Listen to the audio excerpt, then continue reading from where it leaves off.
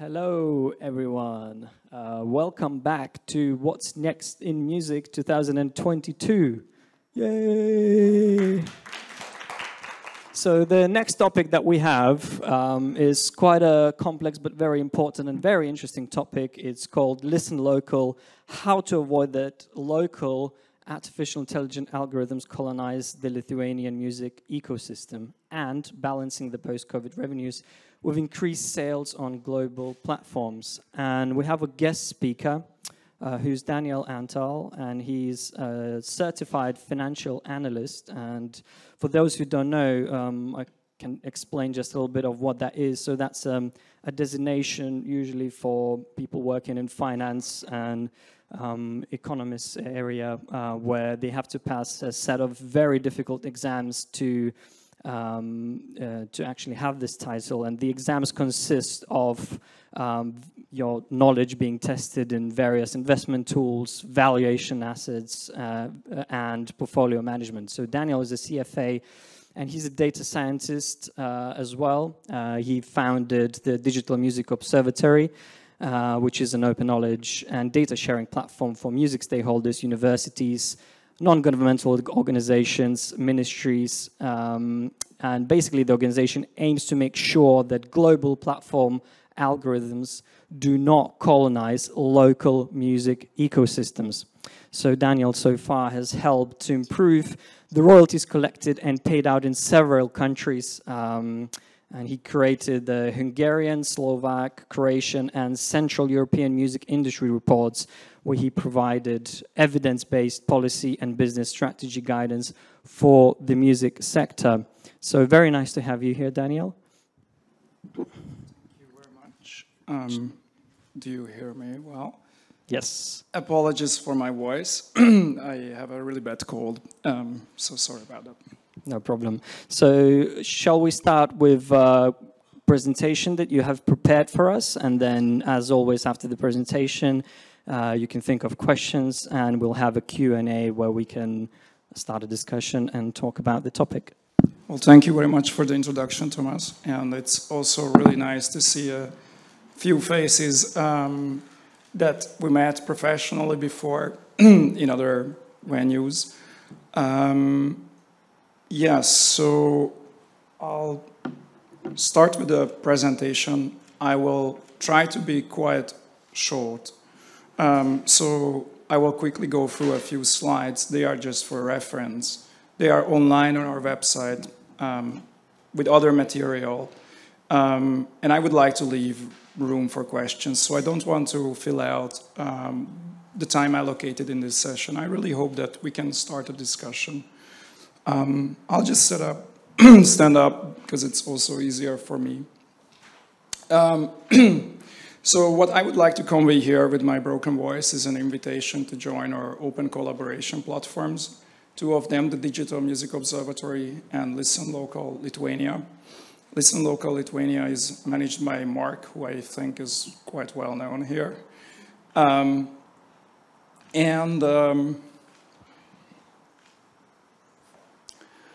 That's where I want to start with. So I was asked by my guests to get straight to the point and leave the more complicated things for questions. So what I would like to do is two things. One, to start a program that helps Lithuania's creators to catch up in revenues with the European average, which means that Lithuanian creator revenues, including musician revenues, should level up to Finland and Germany eventually. The second one is to make sure that Spotify or YouTube actually recommends Lithuanian music here in Lithuania to Lithuanian people, which is not always the case. And go a little bit further, that it sometimes also recommends it to people who might be interested outside of Lithuania, and increase that very, very small 100,000 euro export revenue that Lithuania has in total now in music. So you would be asking, who is this guy who's claiming that can make really big change I would like to talk a little bit about my work that I started about 11 years ago. As Tomas introduced me, I'm coming from evaluation field, and I started to work with several countries' collective management organizations to help bringing up their income level to the European standards. We started in Hungary, then Slovakia joined, and Croatia joined. And we started to build a regional knowledge base and regional synchronized databases to support this work and change the valuation of the catalogs of these countries.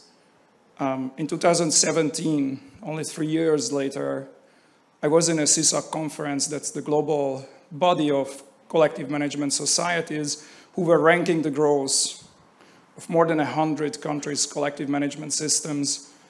And in the top 4 countries, 3 were part of this cooperation, Slovakia coming top. So basically, Slovakia's revenues, Slovak authors' revenues increased by 40% at that time in 3 years. Now, this is not really magic, they were very low. But we could put together a program that could really concentrate on those things that were really, really broken and make a big change quickly.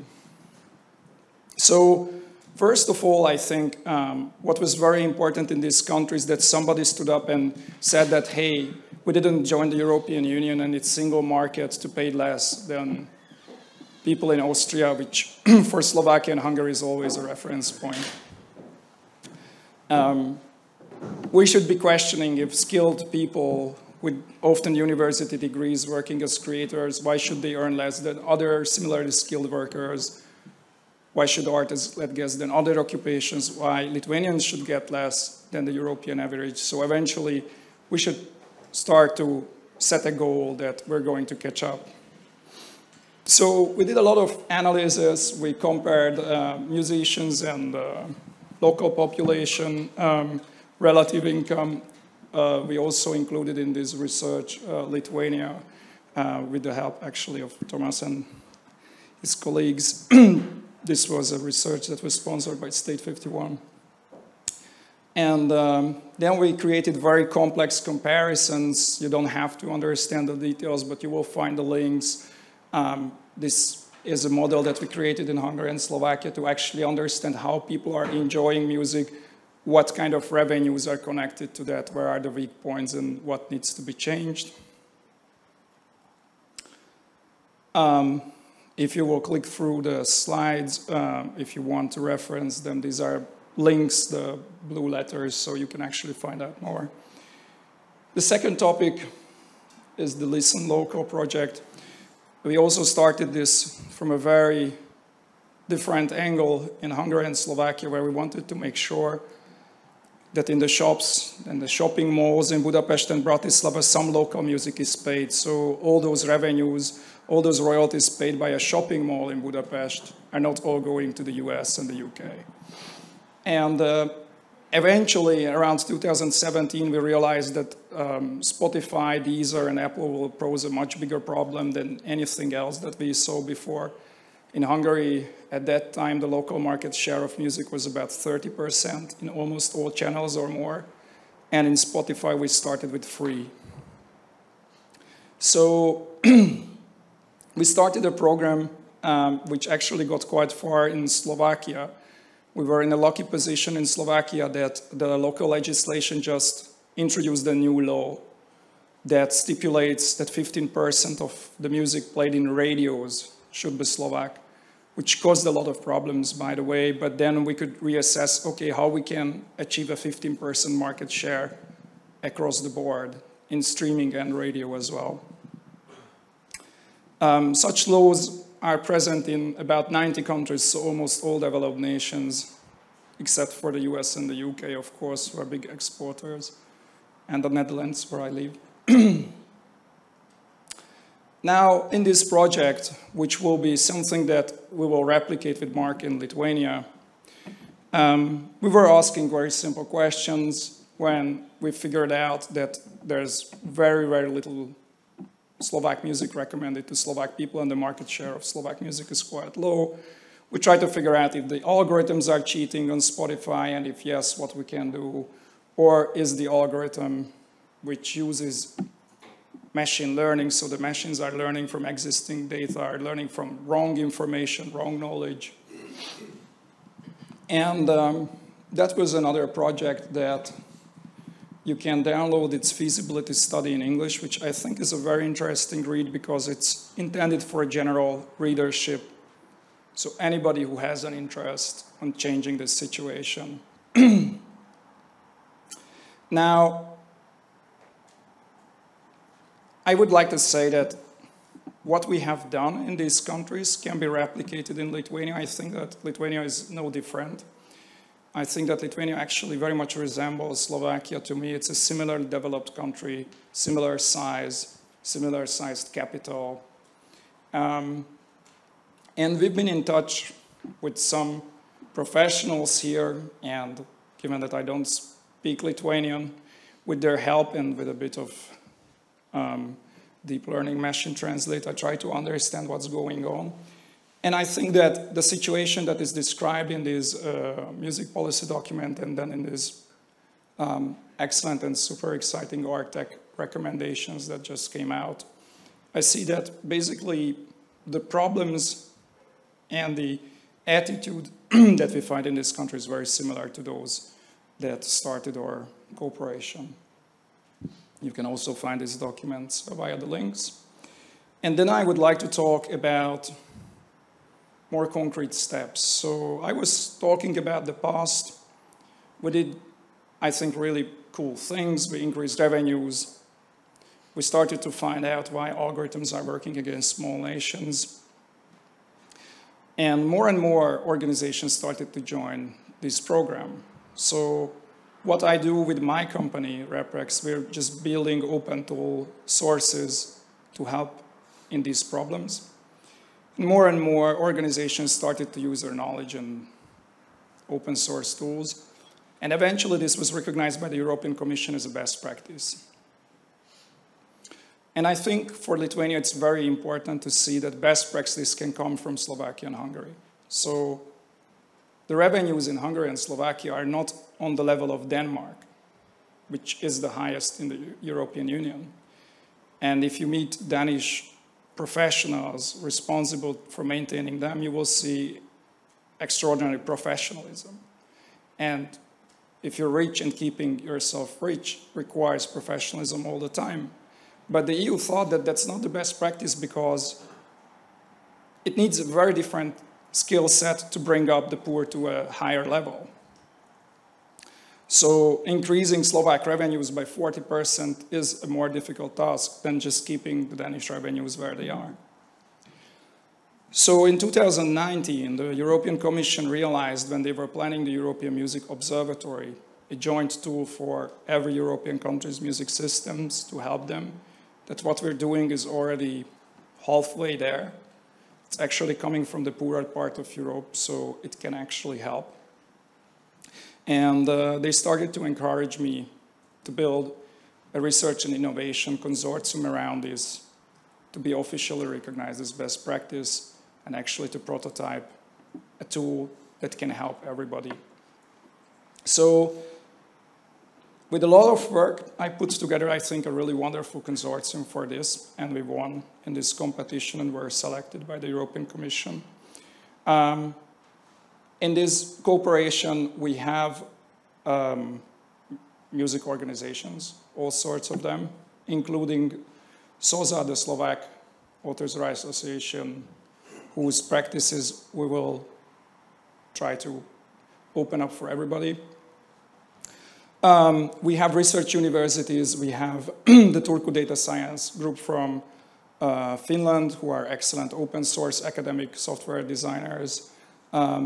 We have Santana, econometricians, the famous IVIR Law School of Amsterdam, lawyers who are metadata and copyright specialists and working on ideas how to make these systems work better everywhere in Europe. And of course, we have our friends here from Germany, from Sinus, who are coordinating this project, and the market research company. And we're trying to, in this project, which is a big €3 million, 3 years, many country project, we're trying to build tools for policy design, for valuations and diversity policies, the things that I've been talking about, that can be transported to other countries. Our promise is that we will work with Bulgaria, because they are the poorest now in the EU, and try to bring up their revenues and visibility a bit. But our project is also open for Lithuania and others. Concluding remarks. So I was talking now mainly from a practitioner's perspective. So if you're an artist or label or publisher, you want more revenues and visibility, but we would like to put this into a policy perspective. We're going to use a policy framework for the first time in Europe. It was developed in the US and used first by the World Bank. It's called Open Policy Analysis. It is a way of implementing some modern research automation, open source software, open science tools into policy design. We're going to work in technical standards that allow us to continue refresh the documents that we're making with the latest data. So instead of having a PDF document that shows you what is the best example with a few charts, those charts will be every day looking for new data and refreshing themselves, adding new things to read from libraries where they find similar documents, and so on. So that's the last thing that I wanted to know, to tell, that obviously we believe that if you really want to achieve a big change, like we did in these countries, then the national organizations like collective management societies, National Library, National Museum, Ministry of Culture actually have to work together. So there's a lot of things that small organizations can do on their own, but eventually, if the Google algorithm is cheating you, you have to bring, at one point, them to court, so the courts have to be able to take evidence. The local consumer protection agencies, child protection agencies, when the algorithm is recommending, I don't know, indecent content for children, have to be able to trace these problems. So we're trying to build documents that help local organizations, also in a very practical way, how to cope with the modern challenges of music. And also, I think that these challenges are present in film, books, fashion, everywhere where digitization is going on. Two more things, but very briefly, because I hope that there will be questions. For this, we're building 2 databases, which will be open source and absolutely open to opt-in or opt-out. One for artists, and one for fans, which will try to catalog Lithuania's music heritage and current music production. And that's about it. So, thank you very much, Daniel. I guess just to summarize everything a little bit, there was a good story from one label in Hungary that started their work back in, I think, 1950s. At the time, there were monopoly within the country, and obviously there were physical formats at that time, and they were selling all the music, and people were buying all the music, and essentially they were monopoly in Hungary. But then when free market came in 1990s, the situation changed rapidly, and loads of new Western music flooded the Hungarian market. And essentially what happened, they lost a very big market share from what they had. So the market went from being a total monopoly with maybe some things happening on the side to a free market where that monopoly was very, very very much affected. So in this digital world, would you say the same thing is happening in streaming, where the local music is getting cannibalized by or colonized by the AI algorithms? And would you would you say there's any platforms in particular that that you can share with us that are mostly responsible for this, or this is mostly happening across all the streaming sector and all of them are doing these practices more or less? Well, I think that a good comparison with the start of the free market and then what changed with the global streaming platforms in terms of competition is that in Hungary, which of course I know very well, before the digital platforms arrived, there were record stores. There were more than 1,000 people working in the record stores who were recommending you music. There were journalists recommending you music. But you could buy legally music from the record stores, and the entire inventory of the shops that was present in the country was about 100,000 songs, because you couldn't keep in stock every record from the world. The Hungarian radios and televisions usually play about 30 to 40,000 songs altogether a year. Now you have Spotify and Deezer with about 60, 70 million songs available. Right, right. So essentially, if the number of tracks and just the quantity of music that exists today, would you say that probably almost definitely that there would be no chance humans can manage the quantities of the catalogs? Exactly. So we need algorithms. Yes. But we need fair algorithms. Yes, so basically there's no human curator in a radio or a festival promoter who can review 70 million tracks. So everybody, festival promoters, radio curators, playlist curators, rely to some extent on machine learning algorithms. Now the big question is if these algorithms are working fairly, and another question, if you have the technical capacity to work with these algorithms in both sides, also feeding them new information and learning what they do. Right, so let's dive a little bit more into how the algorithms work. And you mentioned a couple of times in your presentation a cheating algorithm. So can you perhaps give any examples of what would be a fair algorithms and any sort of examples of what a cheating algorithm might be? If you can go back to my presentation, I have a backup slide. I just didn't know if we're going into this direction. Is it possible to put back the... Thank you. I'll start here. It will be a bit longer reply, but I think interesting. So I started to understand what's going wrong when we were building Listen Local Slovakia with Forgetify. That's a very funny little app that plays songs from Spotify, only songs that have never been played. Not even... And I guess there's quite a lot of them, right? There was some stat like 2/3 of the tracks on Spotify never been played once, something like this. Yeah. Not even their friends, mothers, sisters. Right. Why bother? Yeah. And then I try to figure out what kind of music is there, and you find like really my assistant's cat was jumping from some 70s psychedelic Turkish thing. But then you also find like a Grammy winner Cuban jazz musician whose heritage label just dumped everything there and nobody knows about it. Right. So good quality music you can find, for sure. Absolutely among the top 100 jazz artists in the world.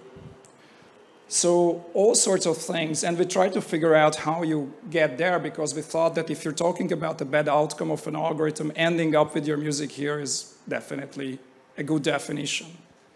And I would like to give a textbook example of a bad outcome when it is difficult to trace. Now this will be a step back, it has nothing to do with music. This is a textbook example of how you chase a bad algorithm. It's the analogy is with a firing squad.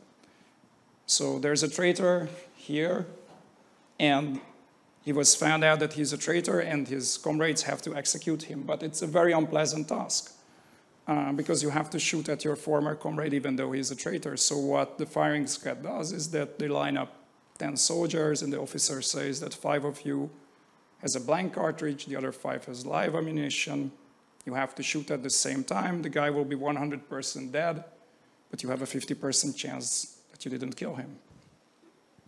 Now, when we are trying to find out what goes wrong with a very complex system, which is music recommendation system of YouTube or Spotify is, then you have a very similar problem that there's no single bullet theory to pursue. We try to find out if the algorithm is somehow manipulated against you, or the algorithm is just learning from wrong information or something else. And what we found in Slovakia, well, there are all sorts of problems. I will just list here a few things of what makes, according to the EU, an algorithm trustworthy and ethical. But what we found out is that there's a lot of things missing. Usually, these algorithms don't get fed into up-to-date information from the small countries. So they don't know enough about the Slovak artist. Usually there's no human agency and oversight that we want to do in our project, that we actually humans see what goes up from Lithuania. And so there are many things that can go wrong, and it would be absolutely irresponsible to say that, okay, I really know that the trick how to beat the Spotify algorithm is this, but that's what we do. We try to find which are the bullets that actually hit. Looking from the legal perspective, are there any sort of legal laws or regulations in terms of algorithms and what platforms can do with those and how they can make them or how they can't make them and what counts as manipulation? Well, the policy brief that we're trying to draw is actually would be helping the Lithuanian legislation and regulators to cope with these problems, because these laws are evolving. Some of them are already European Union law, but the law is just as much. I mean, if a Lithuanian consumer protection or child protection agency, I always refer to children because we want to prevent that the algorithm is recommending some stuff to children. That's a very important thing. So these agencies needs to apply these laws. So if you say that, oh, I think that there's a dark algorithm that is recommending child pornography, I want to take them to court. What kind of evidence you bring to a Lithuanian courthouse? I mean, so we're trying to build both educational and practical examples what laws need to be changed in Lithuania, but I think that's the least of the problem, how you train state agencies to deal with these issues. So right now, I think that a lot of laws exist, but if you would be a Lithuanian creator who's cheated by the algorithm, I just don't know who would be able to file your complaint in Lithuania. Right. I guess at this point, we can open up to questions from the audience. We still have plenty of time. So if there's any hands raised, we have a microphone. Should there be any questions now, we can pick them up. If not, we're just going to continue the discussions, and you can raise your hand at any time, and we're going to come up to you, and we're going to listen to your question. I guess to continue, let's talk a little bit about the live music revenues versus recorded music revenues, which was something that you also did some research in your report. Can you give us a little bit more insight on what the historical difference was between the live music revenues and recorded music revenues, and how it's changing, and what would be ideal for a market like Lithuania? Well, I think that it's hard to say what is ideal. I can say that what we saw in the last decade was really not ideal before COVID. So before COVID, what I saw in this region is that live music was about 90% in Armenia, which was the worst, and only 10% royalties. In Lithuania and the Central Eastern Europe, it was about 70–80% live and almost no revenues, a little bit of revenues from royalties. Now, of course, this made the entire ecosystem absolutely irresilient for COVID. So something happens, bad weather comes, pandemic comes, you cannot open the venues, and all of a sudden everybody loses everything. So normally in the UK, it's a 50-50 share. And before 2008, in the developed markets, actually the royalty part was bigger. Now, I think that the reason why I always talk about royalties is because I think that in this region, the lack of normal level royalties makes the system vulnerable. On the other hand, I also see that the live music is stronger and it can be a way, so if you can do a SWOT analysis, then the strength is live music, so you should also build on that. Right. And your weakness is royalties. And the threat is that, for example, live music cannot perform because of, you cannot heat the venues because the Russians stop supplying us with gas, which will be the same effect as COVID very soon. Right, so there's going to be a huge cost increase for running live music, and I guess what you're saying is we should not try and make sure that those revenues come from recording music come from live music into recorded music, but rather both sides of the business grows. Okay, are there any artists here in the audience? Any artists? Anyone? No artists. You're okay. So, how much would you say of your revenues comes from live or from recorded music? Thanks. So, hi everyone. Basically, I come from two backgrounds. I'm the representative of Latga right now, and also I'm an artist and I'm an author. So, because my market as an author and as an artist, my market is really niche. You can say it's like heavy rock music. So our main income as a band comes from live performances, of course, and from streaming services it's really little. So yeah, but that's basically the whole problem is that you cannot change the consumer habit. This is the main thing.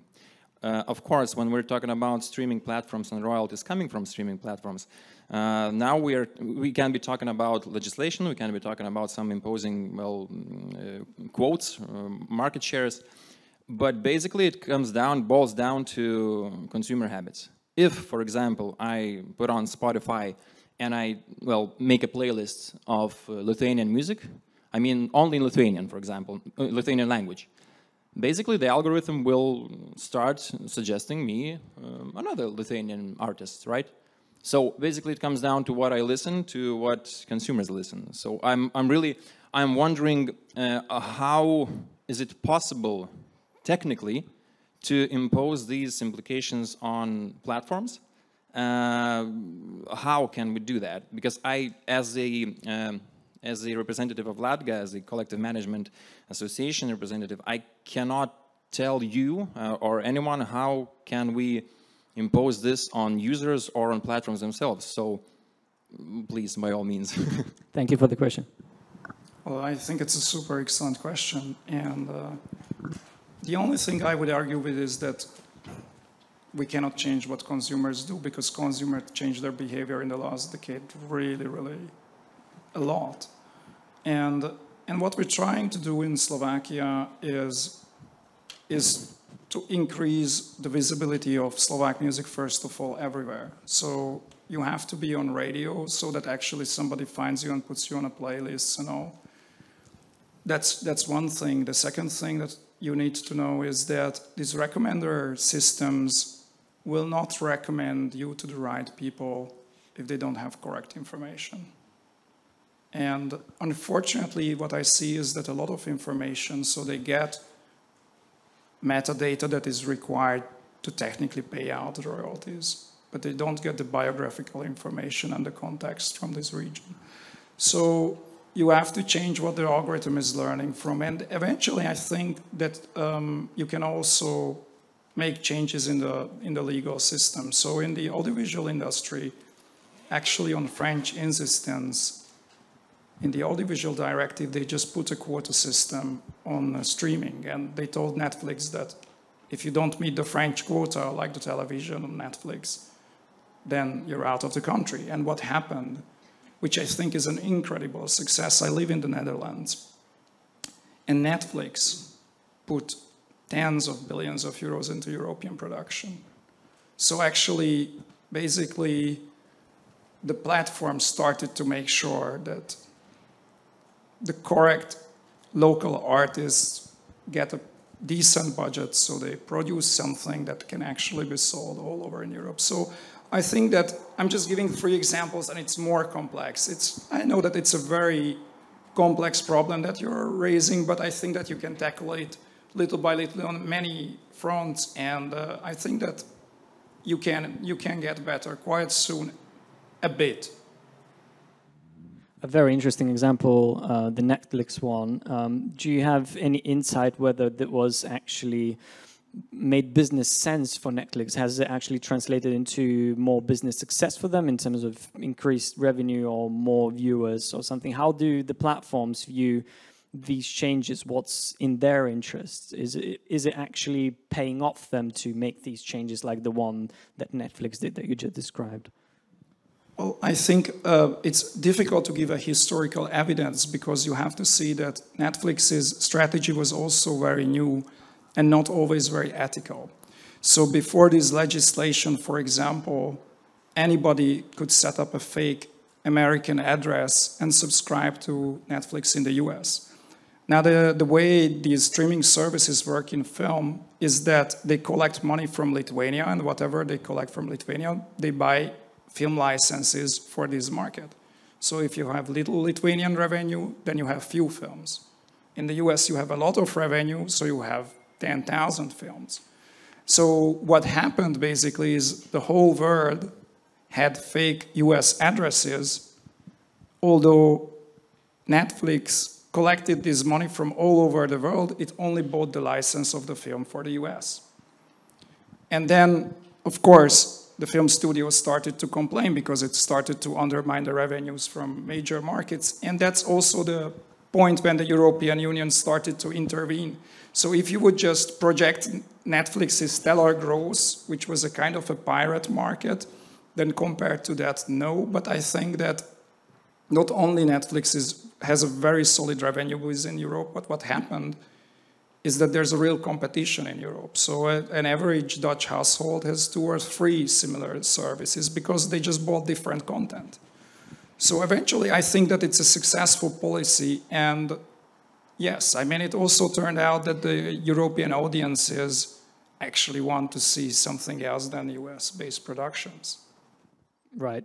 So I guess we always think about the digital world as some sort of a one thing, but quite often is, and in practice and legal terms, is very segmented in a way. So would you say a similar thing can be applied in music as well, and specifically in Lithuania? If so, what would your insights be? What should be done here? Well, I mean, of course, I cannot say that you can put into practice what the audiovisual sector did one by one. But here you really have to see what happened is that Netflix was forced into buying. It wanted to buy high quality. I was brought up in Budapest, which is one of the biggest film hubs of Europe. And they basically just put hundreds of millions of euros into Hungarian film production to make them able to produce something that is at the level of the expectations of an American viewership. So the same thing happened in Poland and Czechia, because both these 3 countries have strong film industry backgrounds. The Polish actually more in film music. So Netflix started to make a lot of film music in Poland and a lot of production in Hungary and Czechia. So then you realize that those talented cinematographers or music sound engineers who were working for peanuts and working on, you know, the average production budget of a record in Central and Eastern Europe is somewhere between 1,000 and 3,000 euros. You cannot pay a crew of 5 people to do professional work. So what happened is that Netflix actually increased the budget of this production 10 or 20-fold. And it turned out, I mean, if you would, somebody would tell you that your band has a budget of 40,000 euros to record, then probably that would be something that you can put into the radio. So I think that we reached the point where there are so little revenues from the royalties that, well, the recording studios 20 years ago actually financed your recording. Now you do it from your savings, you pay your friends, and then they probably only just release it. So I think that basically you have to create a market and increase the revenues so that the production can be more valuable. Right, and still nobody listens because only 1/3 of music on Spotify actually has at least one play, right? So I guess there's also similar. I guess music industry is often compared, especially the streaming one, with Netflix, and we touched upon the subject. So what Netflix has started doing, they started producing their own content. So with music services as well, do you see the same thing happening in the music industry, where perhaps music services might be signing artists or might be acquiring rights to some catalogs and potentially recommending that music over some else catalogs, like the Lithuanian music artists or Lithuanian music catalogs, whatever we have here. So would you see the same thing happening at some point in the future in the music industry as well?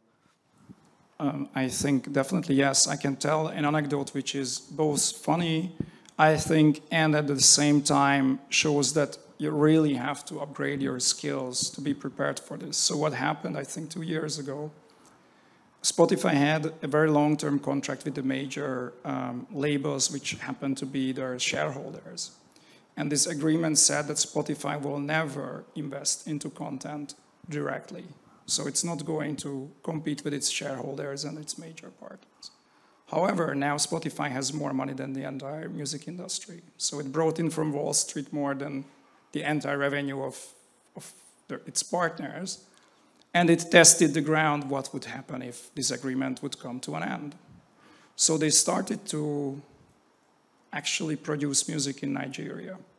The reason why they chose Nigeria, because the contract said that they cannot compete with the labels, but none of the major labels had an office in Nigeria. So they said that we're not competing with you. You're not there. Well, all of a sudden, Nigeria became the headquarters of African music and everybody pop up shop. But the problem was, and here comes the dark algorithm theme, that all of a sudden these never heard of Afrobeat ended up on every Spotify playlist and ended up on the top of the charts. So all of a sudden, Spotify actually made never heard of African artists the biggest stars. And then came the investigations in France, the Centre National de la Musique and Deloitte made a very interesting forensic study trying to figure out, oh, but is the Spotify algorithm giving the same chance for its own music made in Nigeria as to us? And well, it is not. So I think that I don't know what will be outcome, because maybe Spotify makes a deal with a few publishers and labels or not. But eventually, I think that to play this right, you really have to have a good working knowledge of how these things work. And I think that's an educational purpose as well. So this question will come. So Netflix went to Hungary, Czechia, Warsaw, and the local players had to make good deals with them. And to make good deals with them, you actually have to know how these platforms operate. Makes sense. We still have time for a question, if there's any from the audience. If not, there is a question. Yay! Can we have the microphone there, please? Thank you. Thank you. I just wanted kind of to clarify if I understood the whole idea of the listen local thing. So am I right in thinking that you're suggesting that with the Slovak example, you are trying to make Slovaks listen to more Slovak music?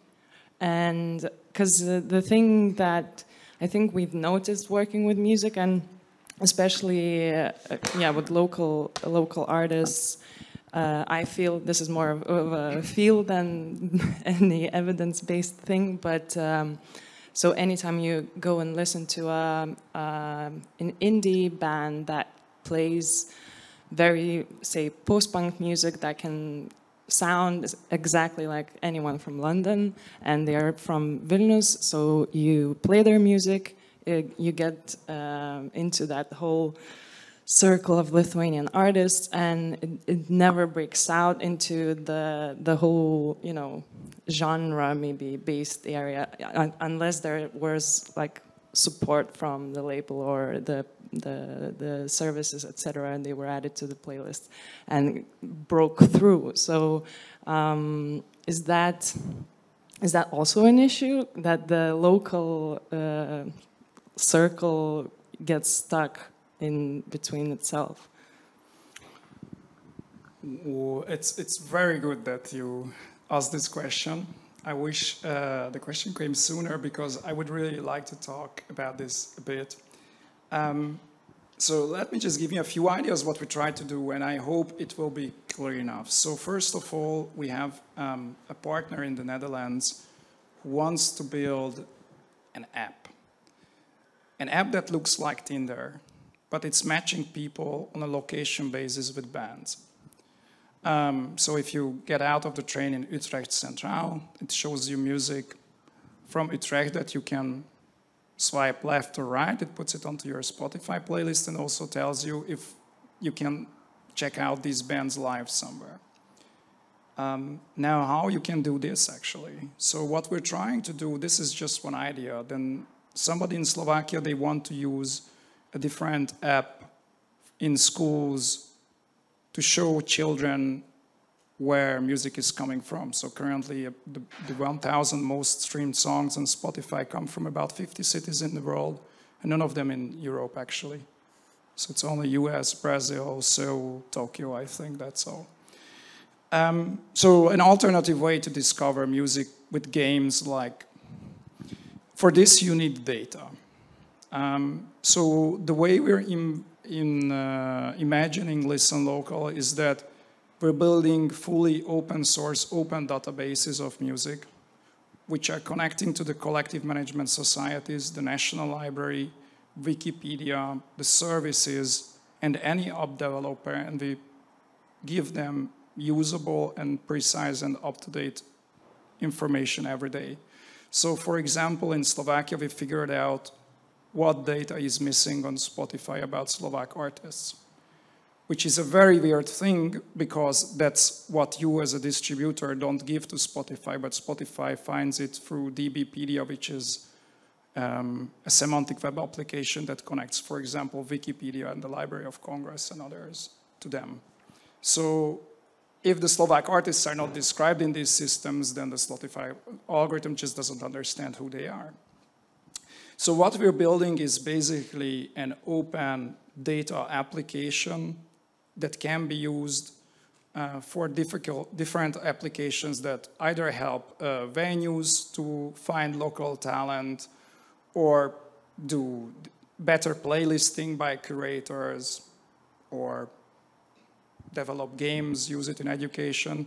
So what we're trying to do is a support system which will not directly solve these problems, but we will give guidance how to use this for your benefit. I really hope that I didn't make it more complicated than it is. Did I make any sense? Thank you. Great. So I guess as an ending note, is there any particular website or any particular place where you'd like to direct people that can read about a little bit more, maybe get in touch with you after the... So if they can receive, or you can put somewhere the link to this presentation, all the blue stuff are live links in the presentation, and it gives you the contacts to us and everything. So basically all the examples you can read, so everything is there in links. Great. We'll make sure that's on What's Next Music Facebook page and something that can be accessed. Great. Thanks very much, Daniel, for the great talk. Thank you. Thank you very much, Tomas, and thank you, everybody.